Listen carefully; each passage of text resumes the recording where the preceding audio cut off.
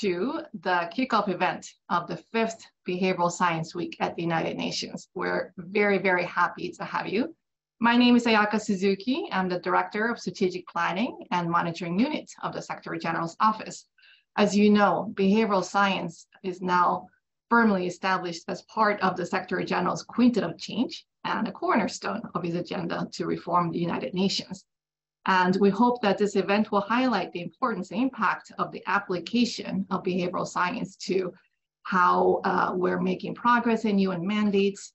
And also, it will showcase successes, challenges, and learnings from applying behavioral science across the UN and discuss how to leverage insights to further progress and promote collaboration across the UN family. So I'm very happy to start with a short video by the Undersecretary General for Policy, Guy Ryder. He is the Undersecretary General for Policy in the Secretary General's Office, and as many of you may know, he was the former Director General of International Labor Organization. He wanted to be here in person, but was called away to an urgent meeting. So with that, over to the video, please. Dear colleagues, I'm pleased to kick off this 5th UN Behavioural Science Week, in which we highlight and build on the excellent work that is being done by UN practitioners in this area of rapidly emerging significance. The world is changing profoundly and at an unprecedented speed. The skills and capabilities of the people in our organisation must evolve too. That is a precondition for us to do our job effectively. And so the Secretary General has committed to building next generation skills in data, innovation, digital, strategic foresight, and behavioural science, our quintet of change, to make us ready for the increasingly complex challenges that we will face in the future.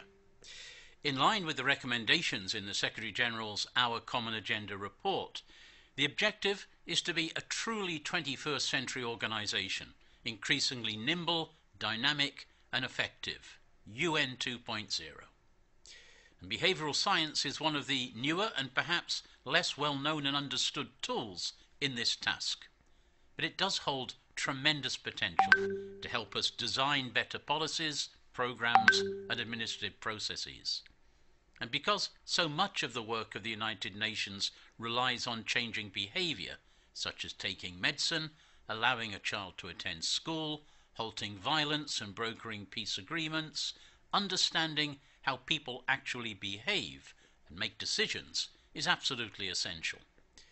And behavioural science enables us to identify barriers preventing people from taking action, to understand incentives that can help people achieve their aims, and to design and measure the impact of interventions on the basis of these assessments.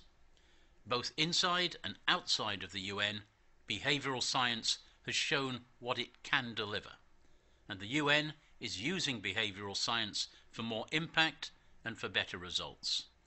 And we've seen many new initiatives and progress in this space over the past year. You're going to hear about many of them this week. For example, in complex and fragile settings, behavioural science is helping to improve collaboration across our humanitarian, development and peace operations. And there are initiatives on health, climate, gender and peace and security. They include the UNDP Accelerator Labs, UNICEF's Behavioural Insights Research and Design Lab, and the World Bank's Mind, Behaviour and Development Unit. And over the last year, the UN Behavioural Science Group launched the pilot UN Behavioural Science Fellowship, bringing behavioural scientists into the UN to address issues such as increasing domestic worker social security registration with the ILO and reducing administrative burdens in internal UN operations, together with FAO and the UN office in Geneva. And a large number of governments in both the global north and the global south have established teams and initiatives to promote the application of behavioural science and to embed it in their everyday work. To build upon and to amplify these efforts, the UN Behavioural Science Group is facilitating discussions and collaboration amongst member states and UN behavioural science practitioners. All of this means that the UN is well positioned to harness the benefits of behavioural science and I hope that the activities of this week will move us forward to seeing it applied in all parts of the UN.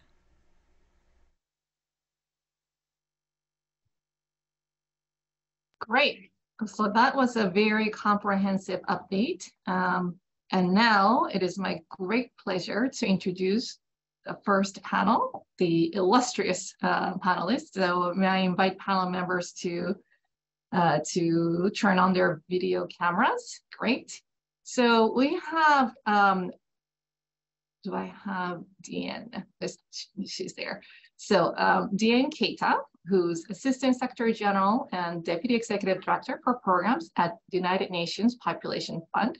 She was also Minister for Cooperation and African Integration within the Republic of Guinea, and she also served as UNFPA representative in Mauritania, Benin, DRC, and Nigeria, some of the largest UNFPA's program countries globally. And we also have Luis Felipe López-Calva, currently Global Director for Poverty and Equity Global Practice at the World Bank Group. And he was also formerly a colleague at the United Nations, Assistant Secretary General and Regional Director for Latin America and the Caribbean at UNDP. And Dean Karlan, who is Chief Economist at USAID and also Professor of Economics and Finance at Northwestern University. And he was founder and former president of Innovations for Poverty Action, which is an NGO dedicated to discovering and promoting solutions to global poverty problems. And finally, we have Professor Lucia Reisch, who is a director at El-Irian Institute of Behavioral Economics and Policy at the University of Cambridge. So I'll kick off with Diene.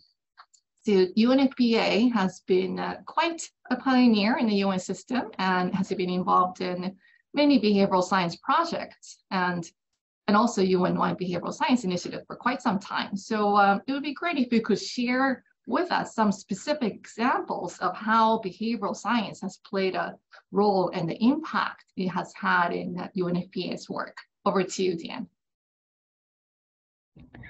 Thank you so much, dear Ayaka, Madam Chair. Esteemed panelists, I'm so happy and privileged to be with you all today to kick off this week. Distinguished colleagues, friends, partners, it's a pleasure to be here. And behavioral science, it's so important in the job we do every day. We have to change social norm for what we do. So I'm really delighted to be able to speak about UNFPA experience on it.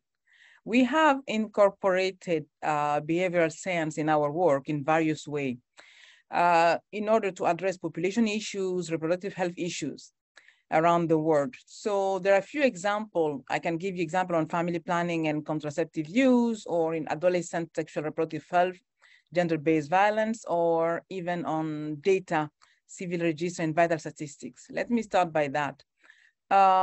Civil registry and vital statistics are an area where UNFPA recognized the importance of behavioral science. The registration of marriage and divorces is critical for promoting gender equality and the right of women and girls. It can serve, therefore, as a safeguard against early and child marriage, promote gender equality within marital union, and empowers women through inheritance right, parental guardianship right, and the right to remarry.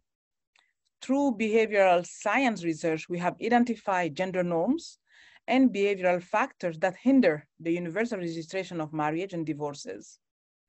And UNFPA leadership on gendered dimension of civil registration and vital statistics is increasingly thanks to leveraging behavioral science to unravel the drivers of exclusion and invisibility throughout the life course.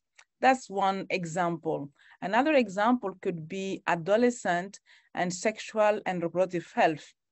Behavioral science has been instrumental in designing intervention to improve the sexual and reproductive health of adolescents. UNFPA has utilized insight from behavioral research to develop programs that address the social norms, peer influences, and decision-making process among young people. And by tailoring our intervention to the unique needs and preference and contextualize also in terms of culture, the adolescent needs, UNFPA has been able to increase access to accurate information, promote healthy behavior, and reduce risky sexual practice. We are still working, for instance, on comprehensive sexuality education that is very touchy. The thematic, the way it's used, the way it is called, depending the region. We're going to need the help of everyone and the partner agency, UNICEF, UNESCO, DESA, to ensure that we use the right terminology to make sure that we can address and access young people and give them what they need in order to fulfill their potential. I don't know what time I have, but I can continue giving examples. The last one may be on family planning and contraceptive use. That's very important as well. You need to take care of the culture, to take care of how people react about it, not only the women, but as well the men, the companion, because it's very, very important. In an instance like Niger, for instance, we have School of Husband to make sure that we promote positive masculinity and involve a lot of faith-based organization in order to try to impact on behavior. But maybe, Ayak, I'll stop there for time being, not to take all the time. Thank you. Thank you. I appreciate that. Well, it was concise but comprehensive and very, very important work that UNFPA is doing. And hopefully we'll get back for an additional rounds as well. So thank you for that. And now over to Luis Felipe. So the World Bank has conducted a large number of behavioral science projects, including the work of this Mind, Behavior, and Development Unit. Could you highlight areas of key opportunities and impact you're seeing for integrating behavioral science into policy and programs to address poverty and inequality? Thank you very much, Ayaka. It's really nice to see you again. I want to start by sending my regards to USG Guy Ryder and EOSG Diene Keita, Chief Economist in Karlan, and Professor Lucia Reisch. It's really a privilege to be part of this conversation. The way in which mental models, social norms, and mindsets relate to development outcomes and how to address them via policy tools has been part of the World Bank work already for a long time. It certainly gained more momentum with the WDR 2015, the World Development Report 2015, which precisely discussed at length the use of behavioral science in development. That was under the leadership of Chief Economist Kaushik Basu at that time. Currently, this work is led, as you mentioned, Ayaka, by our behavioral team. It's hosted within the Poverty and Equity Global Practice, and it's a group of very capable and highly committed colleagues led by Renos Vakis, Ana Maria Munoz, and Zeina Afif. Recently, World Bank President Ajay Banga established as a line of sight for our mission, the pursuit of a world free of poverty in a livable planet. Such goal can only be achieved if we enhance our capacity to understand better the behavioral barriers people face in their decision-making and to incorporate better the behavioral interventions in our policy design. And when we integrate behavioral science in our work, there are important impacts that we have observed and also more opportunities to improve our results. I will mention four. The first one is related precisely to how we address behavioral barriers to poverty alleviation. We have leveraged academic work on scarcity and the psychology of poverty to improve policies, to reduce chronic poverty and to escape poverty traps. One typical example is the low take-up of programs designed to alleviate poverty that have shown to be successful, like social housing, employment programs, cash transfers, and more, and yet people tend to have low enrollments. Always the first task of the teams is to disentangle the structural constraints from the behavioral constraint. It's very important also not to claim that everything can be solved through behavioral interventions. So we work both on the diagnostics, the process of policy design. This is the second element, because sometimes in their complexity, the processes of policy design end up establishing barriers to access. So it's important to address those, but also in addition, the barriers, as I said, that individuals face, such as motivation, aspirations, the persistence of certain behaviors, and it's important to know how to address them. The third point I want to make is the relevance of our lens on inclusion and equity in everything we do. So our focus is on equity. The behavioral science work has allowed us to zoom in on the barriers that some disadvantaged groups experience. So we try to understand them better, to design interventions that are more equitable, reduce disparities, and leave no one behind. For example, we have worked with this embed team since the beginning to measure barriers such as social norms, stereotypes, testing interventions to address them, for example, to increase girls' education access or female labor force participation. We also look at biases among frontline workers and teachers and how they can affect children's outcomes. The fourth and last point I want to make is the relevance of evidence-based policy design. We all the time work with data. That's the work we do is always based on data, but going beyond the traditional data and looking at behavioral diagnostics has really given us more information for a specific context and has allowed us to understand better specific issues in the design of policy by governments. So the behavioral team is always brought in to deal with the delivery and try to look at these take-up challenges and bring new evidence that can lead to more informed decision-making and more efficient use of resources. So let me just close by reiterating that while economics is all about behavior, we have for a long time understood that psychology and mindsets are a fundamental aspect of policy design if we really want it to be more likely to succeed. I'll leave it there for now.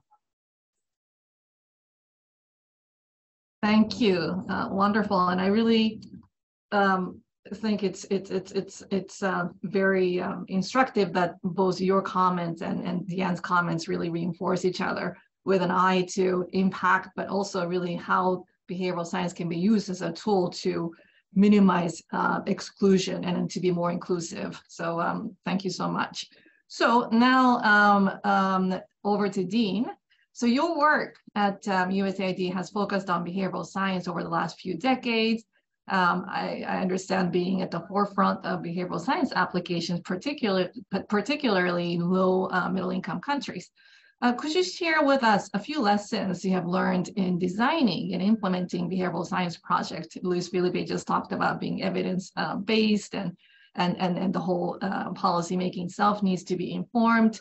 So what have you learned in that process, including implications for the impact of USAID and UN today? Over to you. Thank you.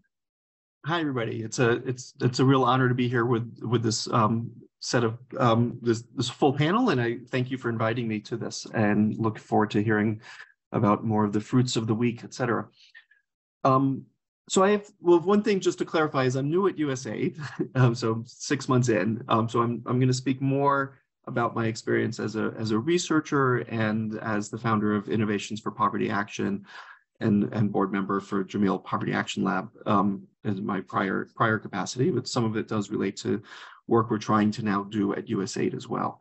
So I'm going to I want to share 3 basic thoughts. One is diagnose. The second is about distinguishing between short run and long run in terms of tests and what we mean by behavioral science and where it falls into the theory of whatever it is the program is or policy is we're doing. And the third is the shortest, which is just to kind of, in a sense, lower expectations some from the way they often get talked, not always. So the first is, one of the things that I think is, it's both a sign of success and it's also a potential, hiccup is a lot of times there's a lot of unbridled enthusiasm, which is exciting and fun, and it's obviously fun to be around enthusiasm.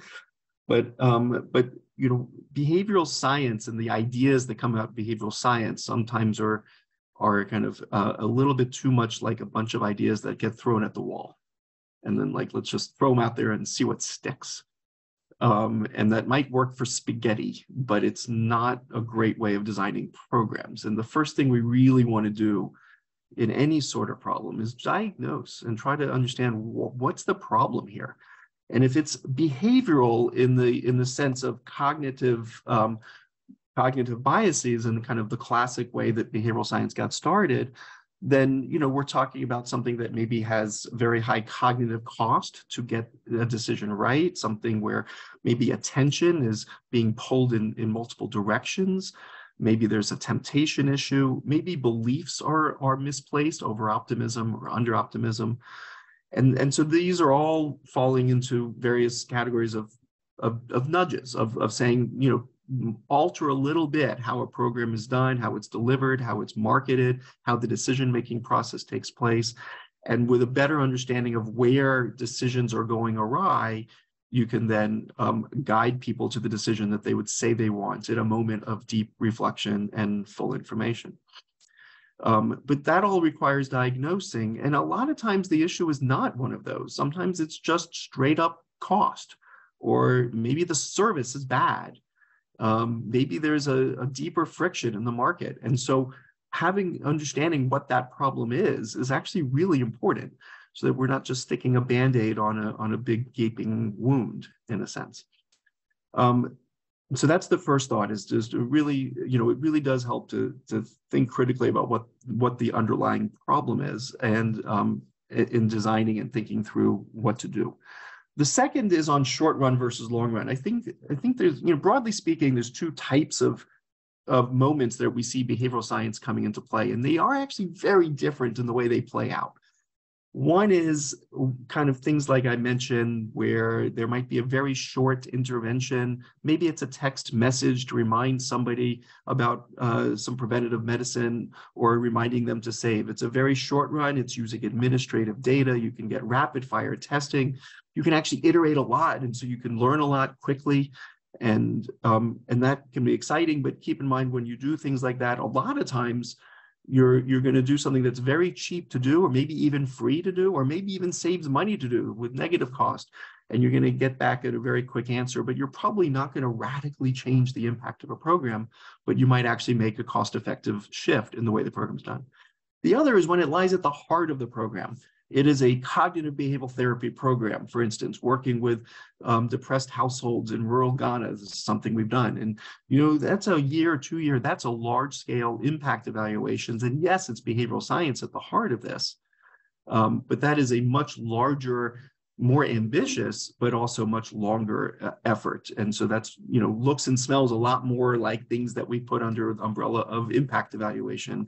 And so the behavioral science jargon, I think, gets used in both of those ways, and it's very helpful to distinguish in terms of setting expectations for appropriate levels of investment, timing to measure impacts, et cetera. So then the last point I want to leave with is really more focused on the first type, like the rapid fire tests, like sending text messages and things of this nature. What's striking is these can be so cheap that they can make an impact as a return on investment. But a lot of times people put that, I've seen some situations where people put that foot forward like it's going to solve all problems, and that's just unfortunately not usually the case. Usually you got to think about what the core program is, what the core policy program is that is being done. And a lot of times behavioral science can help improve the operations for the way it's done, but you can't rely on that as like the approach for how to solve a problem in a lot of cases. Certainly not the examples I was giving with simple things like attention and temptation. There's often some very core thing that needs to also get that right. That's my looking forward to the rest. Those are my three thoughts. Looking forward to comments, questions, discussions. Okay, great. Well, thank you.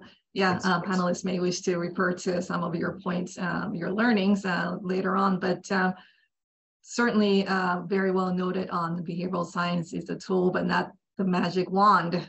So thank you for that. And now over to Lucia. So our question to you is, so your academic and applied work has focused on the use of behavioral science to promote societal welfare and sustainable development. And in which areas do you see the largest opportunities for the UN to apply behavioral science to make progress toward impact? Over to you. Yes, thank you. And thanks so much for having me. So using the behavioral approach has 4 huge advantages. One is, and we've just heard that, it is often quite inexpensive compared to financial incentives or subsidies, infrastructure projects. So it can sometimes work in areas and for problems that have to be solved in an inexpensive way. Second, it is fast. So if you have trained people with behavioral skills and some clear process tools, and they are available today. The UN has actually published such a kit last year, like a starter kit. It can be, I mean, at least the project, the intervention can be started quite quickly. So you usually do not need a long process like you need in a law or a tax. And of course, all the rules of good governance must be kept. But this can be an advantage. I mean, it's all about the individual problem and about the individual project.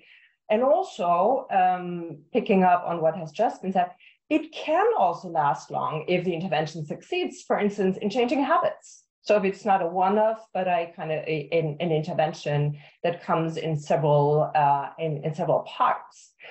Third, it's adaptable. So we just heard about different ideas about masculinity and femininity.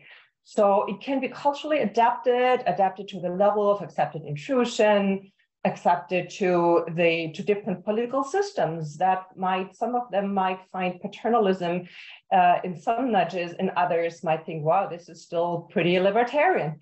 So that makes a lot of sense for the UN, as almost 200 countries from very, very different backgrounds and political systems. And fourth, if done well, it can be pretty precise. It can personalized and targeted to individual groups and group needs. So I think these are 4 huge advantages that other instruments in their at least original form do not have. So based on that, against that backdrop, I think the UN, a family with almost 200 countries, rich and poor, many of them in the global south, and I do think that should be one of the focus of the UN, to have maximal impact and welfare gains. I think I would like to pick 2 applications of many, many. The first is actually, and it's of course not by accident, that I'm focusing practically all of my behavioral work on the SDGs, so climate action, biodiversity, sustainable consumption. So, and the reason being, these are very, very urgent ones, and are largely also conducted on a kind of very system level, and they would all do benefit, as also the latest IPCC report has shown, to add more the behavioral lens and to focus also on the demand side with non-traditional instruments. And just thinking of, for instance, sustainable and healthy food systems, I mean, this is certainly an area where we cover climate, biodiversity, obesity, malnutrition, as well as inequality, justice, food security. So, and because, for instance, the food system, many small behavioral changes are needed and are possible, even without large structural changes. That seems to be a very promising area, which does not mean that we do not also need structural changes, right? Yes, but it's a lot about behavioral plasticity. It's about exposure, taste, habit formation, and as I said, many small decisions. And that might be a bit different from other areas, such as, let's take mobility, which is very often much about enabling infrastructures, or finance, where we basically need good tax laws and good redistributive policies. So that could be or is actually, I think, a very valuable area. The second choice of, I think, very valuable application is more about processes. And this is both for the global north and the global south. This is about reducing what people like Hassan have called sludge. So reducing administrative burden, make programs forms more user-friendly, make policies more effective. There's so much outdated regulation, slow processes, unnecessarily slow processes, and behavioral science can indeed help improve also existing and traditional instruments. And while applying a sludge audit is something that some governments have actually done, and have therewith eased access to all kinds of public goods and services to many people who otherwise would simply not be as resourceful. They do not have the time, they do not understand complicated forms. And this is certainly something that behavioral science can inform. Fantastic. Thank you so much for that. And also, I mean, take your point, it's not either or. It really, we need both behavioral science, which is integrated in a broader policy ecosystem, the structural and so forth, based on evidence. Okay, so now we will do a rapid fire round. And feel free to react to what you've heard from your co-panelists as well. But it would be great if you could share what you think is the most important factor for scaling behavioral science initiatives with a view to achieving impact at the UN. If you could really focus on one factor, that would be great. So let's go back to Diene. Thank you, Ayaka. It was fantastic listening to my co-panelists, really. A lot of respect. If I had to take only one, I would really build on partnership. Because, you know, just listening to the panelists, we do that, the diagnosis, whether Louise, Dean, or what Lucia said, are all important in what we do. And there is an aspect that is very difficult, at least in the job I do, even if we have all those information, the right diagnostic, the right information, yet the political aspect kick in the political arena.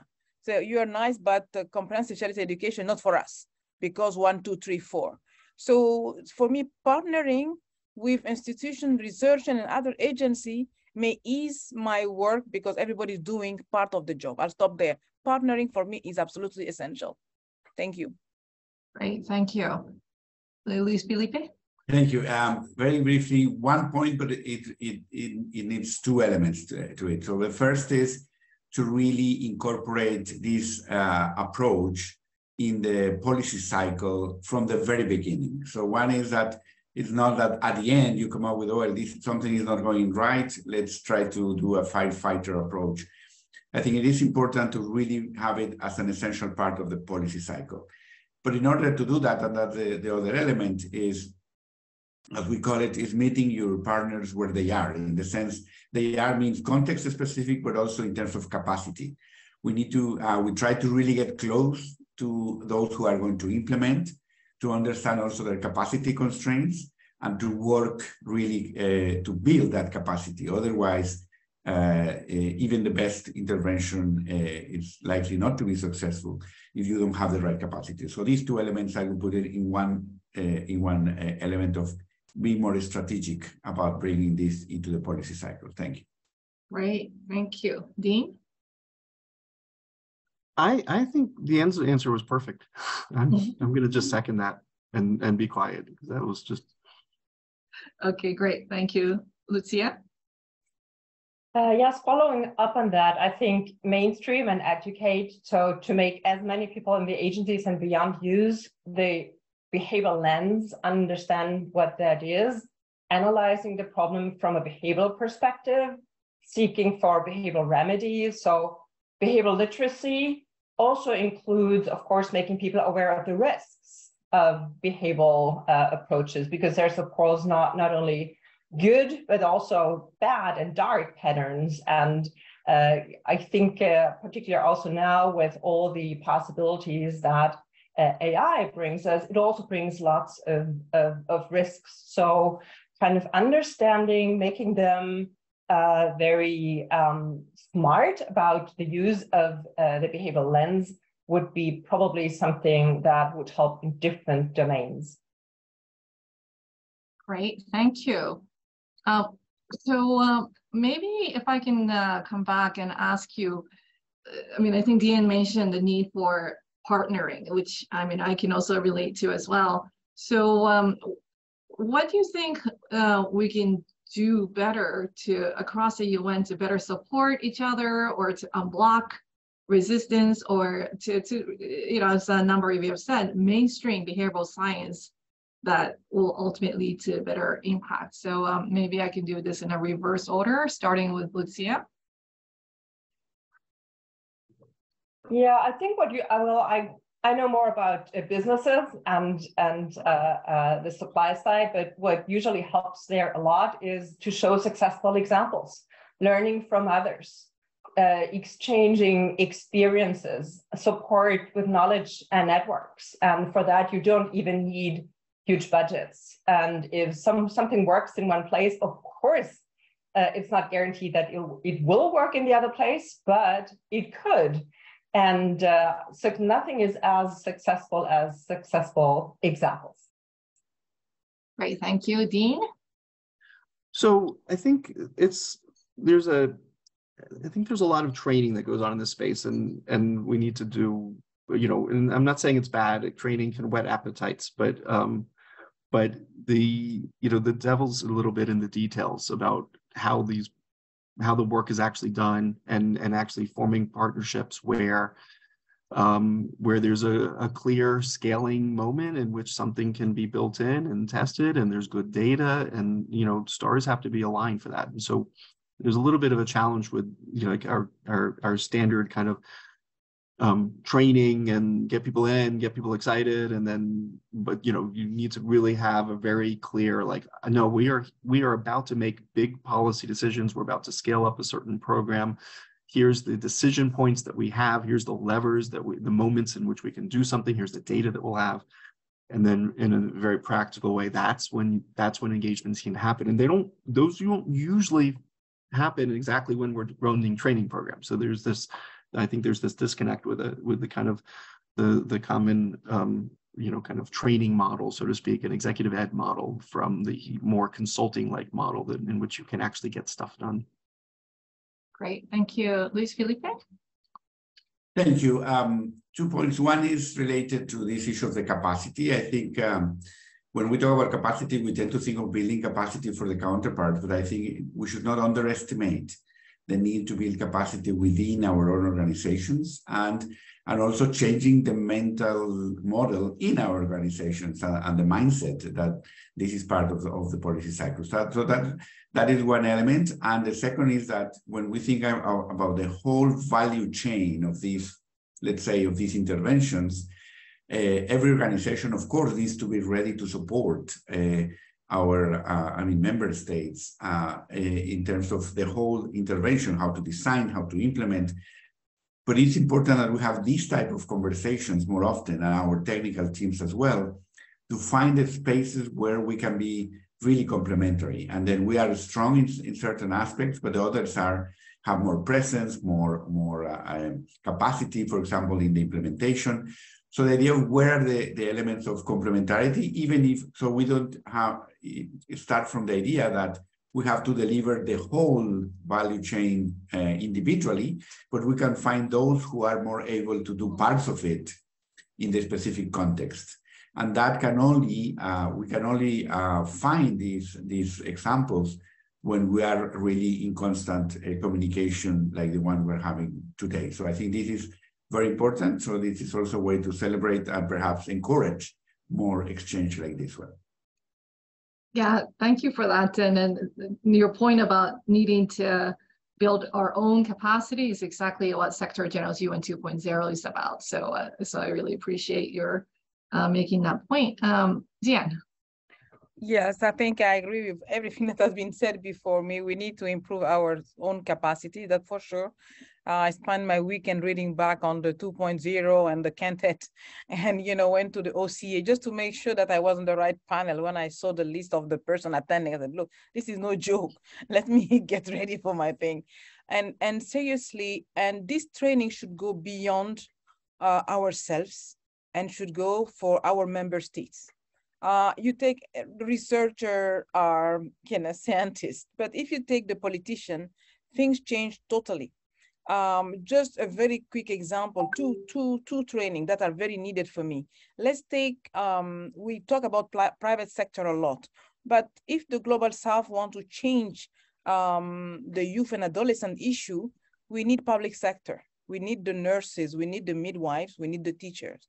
But those teachers, you don't want the classic one. You want the one who can learn those things at the same time, who cannot be blockage, but open mind, that new generation. You know, same thing as the politicians sitting in the beautiful UN rooms. You know, that they forget that they come sometimes from villages who needs that.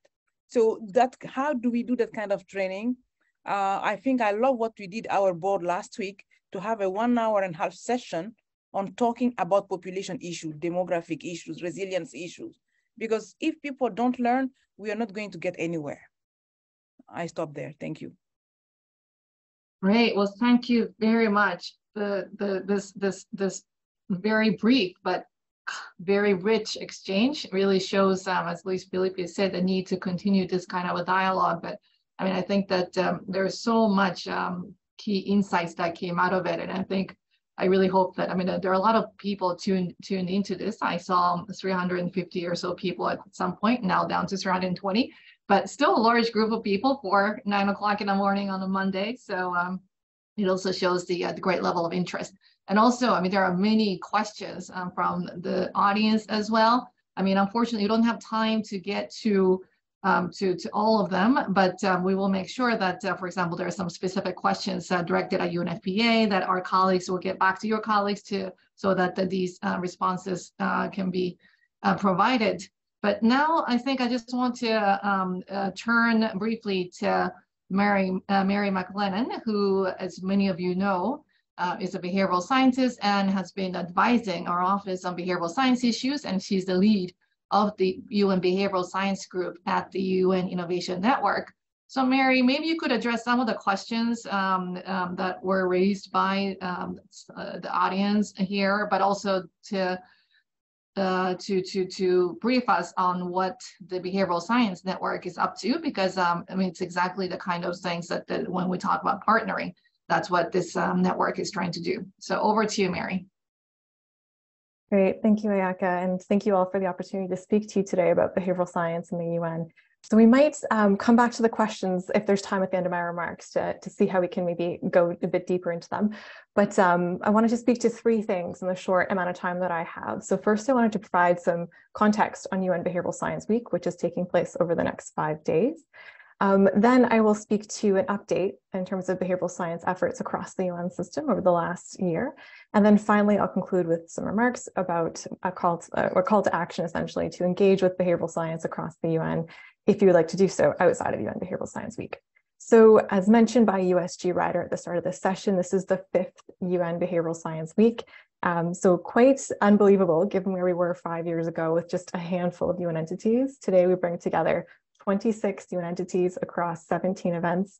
You'll hear from topics ranging from health, climate, gender, peace and security, really a wide variety of areas the UN is touching upon with behavioral science application. There are also a number of more advanced discussions we have when it comes to artificial intelligence and behavioral science, as well as thinking through how entities can embed behavioral science into their work. So kind of getting at some of the questions of the panel here. How do you go from 1 project to 2 projects to capacity building, strengthening? When do you apply that? How do you apply that? So we'll be having some of those discussions later on in the week, and we'll put the agenda in the chat for those of you who haven't seen it just yet. And you'll also notice about the agenda that almost all of the events are run in collaborations amongst UN entities. This has really been an effort for colleagues across the UN to work together to design a series of events that reflect their work and their understanding of behavioral science. So I can't possibly speak to all of the speakers in the week. There's a lot there, but I did also want to draw your attention to USG Professor Marwala, who's the rector of the UN University. He'll be joining us later on in the week, as well as a number of academics from leading institutions such as Harvard, Stanford, and the London School of Economics. So definitely encourage you to check that out to hear more about these issues from the UN side, the UN practitioner side as well. Okay, so now onto a bit of an update about behavioral science across the UN. So I will leave you to explore what individual entities are doing throughout the week, because there's a lot there from each entity level. We've heard a bit from the World Bank and UNFPA today, but there's a lot in the 26 entities to varying degrees. So that's the entity side, but from our perspective, and my perspective in particular, as the Senior Advisor in Behavioral Science to the Executive Office of the Secretary General and the UN Innovation Network, we've been working across 3 areas broadly. So I'll speak to those and what we have done over the past year and a bit about where we're going. So the first is something that was mentioned by USG Ryder at the start of the session, and it is the pilot UN Behavioral Science Fellowship Program, where we actually brought behavioral scientists into the UN to work on projects, finding those opportune moments, as Diene mentioned a little bit. It's not just finding the expertise, but how to apply the expertise. And so these fellows came from the Global North and the Global South, and they worked on topics ranging from promoting decent work with the ILO through to reducing admin burden, like topic again, sludge reduction that was mentioned by Lucia, with the Food and Agricultural Organization. So in the future, we're hoping to really expand our collaborations and networks with academic institutions in the Global North and South to bring more behavioral scientists in the UN. We were able to find those moments where we're looking for behavioral scientists to work on them with us. So that's one area that we're really focusing on in the near-term future, and where we've sussed out a little bit already. And then secondly, we are looking to promote more of a community when it comes to behavioral science. Obviously within the UN, there's a lot going on, but also an engagement with particularly behavioral scientists and behavioral science practitioners in member states. So we've held a number of discussions at the working level, as well as collaborations to bring behavioral scientists in the UN together with member states to work collaboratively on projects. There's a lot happening on both sides. So we'll be doing more of that in the future as well. And then finally, touching upon this remark that was made by the panelists of how do we build capacity? What does it mean to do that? So over the course of the year, we've run a number of events, training opportunities, but in the future, we're hoping to kind of consolidate that a bit more, both at the working level, so such that colleagues have a common understanding of what behavioral science is, the value it provides, what maybe some of the critiques around it as well. And then also at more senior levels, how do we engage with more senior individuals, such as those in the panel and everyone in between, to really start to be champions for behavioral science overall. So that's the update of behavioral science in the UN. And then finally, a call to action for those of you who would like to engage with us. So in my work in the UN Innovation Network, I lead what's called the UN Behavioral Science Group, which brings together over 1,000 UN colleagues from more than 60 entities in 110 countries. So there's quite a lot of interest and demand when it comes to behavioral science across the UN. It doesn't matter where you are along the spectrum. You can be brand new to behavioral science or a seasoned behavioral scientist. There's a space for you in the group. As mentioned by USG Ryder, the UN generally is at the early stages of its journey in behavioral science. There are lots of people new to the field, so you're welcome no matter where you are. So anyone in the UN can join, but if you are outside the UN, you'd like to engage with us, you can join as an observer. So we currently have observers from governments, international organizations outside the UN, academia, civil society, private sector. So really our intention here is to bring colleagues outside the UN into the discussions, into our conversations, and to form potential collaborations and partnerships along the way. So that's the group. And again, the link is in the chat to join the UN Behavioral Science group, as well as to check out the agenda. In terms of the week, we're very much looking forward to engaging with you all. And yeah, looking forward to seeing you soon. Thanks. Great. So for those of you who post questions, please join the behavioral science group so you could be part of the ongoing conversation, and then your questions will be answered. And thank you so much for posing them. And it shows really an increasing level of interest.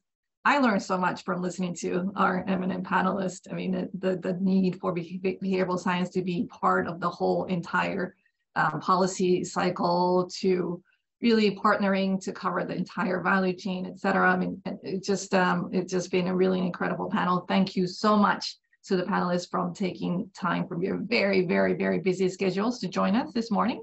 And I would really like to, as Mary just said, ask all of you, those of you tuning in, to join the rest of the Behavioral Science Week. As Mary said, we have 17 events and 26 UN entities. And even if you can't make them, recordings will be made available. So really try to check out as many sessions as possible.